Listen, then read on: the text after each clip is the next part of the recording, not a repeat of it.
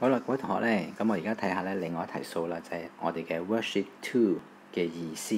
worksheet 2嘅意思，咁我哋見到一樣嘢好特別嘅呢，就係中間有個除號喎。咁你點樣處理除數嘅呢？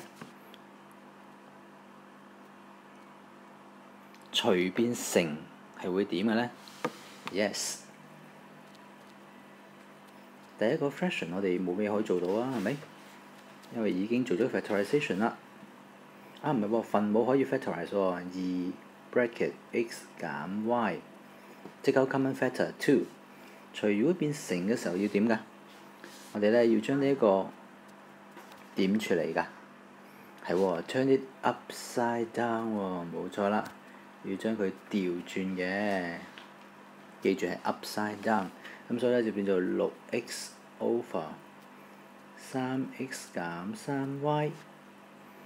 咁但係呢，我哋可以將3x 減 3y 呢度呢，都可以做 factorization 嘅喎。幫我哋做埋佢先嚇 x 加 y。OK， 呢度冇嘢做到啦。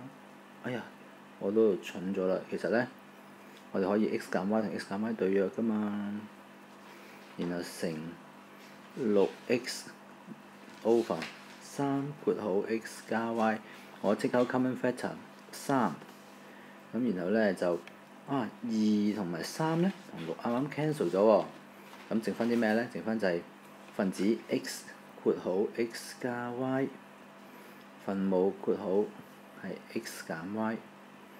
咁人就會問呢，分子呢度仲需唔需要 expand 呢？